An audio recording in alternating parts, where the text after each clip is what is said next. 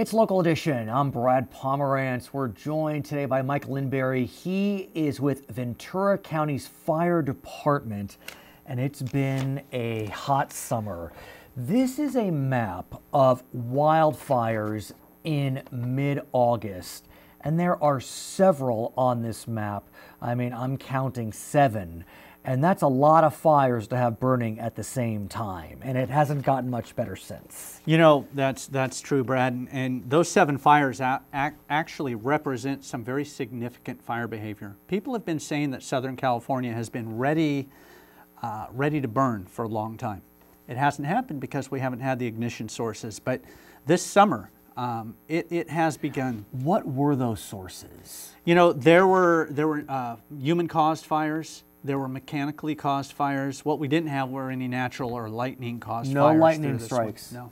But this is what I understand is going on. We simultaneously are facing a drought. Mm-hmm. We are facing increased heat as a result of global warming or otherwise. That creates a situation where without enough water, the trees aren't producing sap. And without the sap, the bark beetle can infest the trees, and so we have a huge number of trees that are dying off.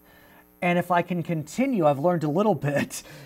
We did have some rain this spring and summer, which created a little bit of growth, but not enough, so those died, and we have even more foliage that's ready to burn. Well, you've been doing your homework. I tried. That's a great job, but I can add a few things to that. Yeah, I'm no smart guy. We have had rain in Southern California, but we actually had less rain this year than we had last year. Really? Yes, and last year we only had half of our normal rainfall totals. They're a little better off in Northern California and some areas of the Sierras, and we might think that takes them out of danger, but it really doesn't. Because what we're dealing with there is we still have a lot of standing dead trees.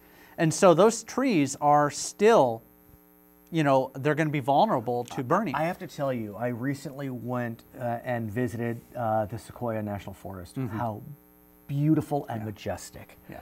But sir, on the way there, I saw huge patches of standing dead trees. Yeah. It was spooky. Yeah. And I asked my guide what's going on, and he said, well, that's part of the 66 million trees that have been dying since California was struck by this cataclysmic drought. Right. And if you see it from the air, it's even, I mean, it will just blow you away when you look at the amount of dead trees that are out there. And it's a couple of things going on.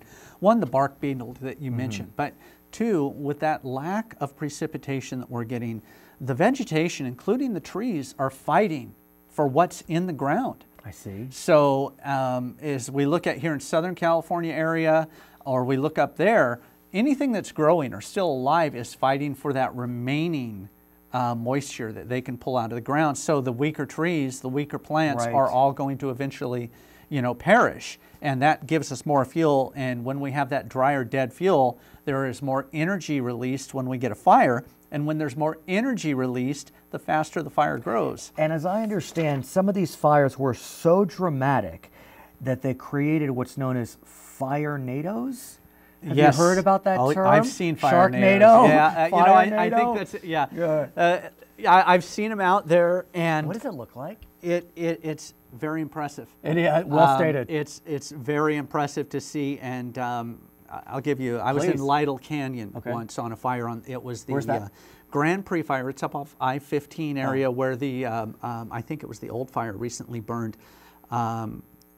It was actually not the old fire, but was one of the recent fires up in Wrightwood. Wrightwood, got it. And it was really incredible. I saw a bird fly into a stand of dead you know, vegetation, and as the fire came through, I saw this tornado above it develop, and then just go huge right next to us. And it was almost a fire tornado. Yeah, it was almost like a phoenix, you know, rising out of the out of the ashes. And yeah, those fire tornadoes, you look at that, and that's an indicator for us that, you know, we have some very dry fields, some very dangerous conditions. And those are really what we're looking at. I want to ask you, though, about fire.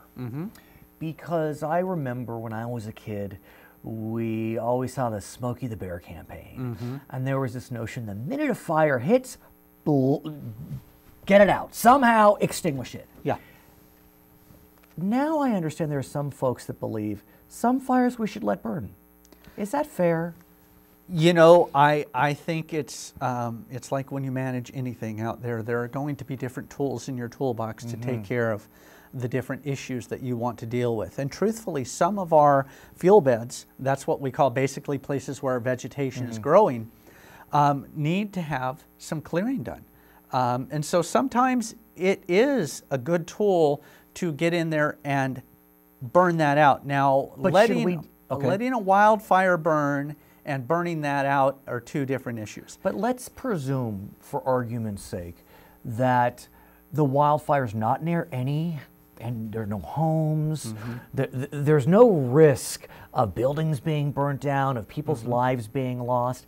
Is there an advantage, I don't know the answer, to letting it burn, controlled, Yes. and then not clearing it, you know, let that kind of, let nature do its thing and let growth come out of it? When we do that, you are getting so deep into, you know, the science of fire right now. That's okay. That's okay. Yeah. We would do that when we have the opportunity. But what we look for, you can't just let a wildfire take off, especially in conditions like we have, because the harder that thing burns and the hotter it burns, the more damage it's going to do to the soil. So we prefer to do it under controlled conditions, like prescribed burning, prior to when, you know, the high fire season. When, you know, in the spring months is when we like to get this done. And we'll take care of that. And what we like is to have a nice mosaic on the ground where we don't burn everything out. We just take care of some of the surface fuels, some of the down and dead fuels that are there, and leave a lot of habitat and leave root systems so we don't get, you know, a lot of debris flow or mudslides. How does the rest of the year look in our final moments? Okay, it's really... We're going to be in high fire season for a while, I can tell you that. And you'll come back and talk more about it. I would love to. He is Mike Linberry. He is with Ventura County's Fire Department. My name is Brad Palmer, and stay safe, Local Edition.